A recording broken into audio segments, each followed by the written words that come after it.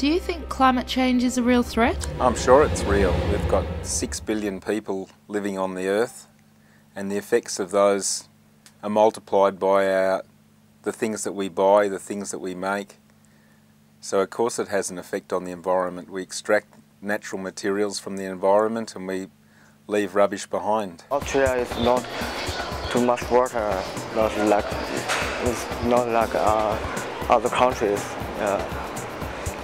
So that's a big problem in Australia. It is an immediate issue because we should have been doing something about it for a lot longer than we have, and I know that we have been doing things in my lifetime, but we need to start making more change right now.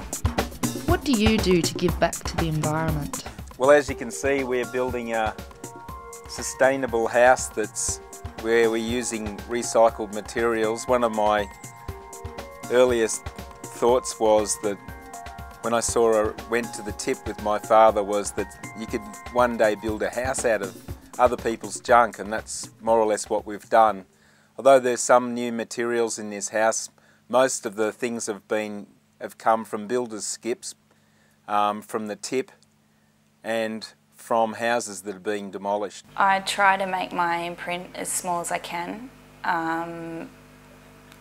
I try to watch what I buy or watch what I throw out. I always try and use as less water as possible, so make sure I have my 3-minute showers, and yeah, never litter, and just try in any way that's kind of given me an opportunity. Like last year I went to Splendour in the Grass and they had the option of a carbon offset charge, so I chose that charge for purchasing those tickets.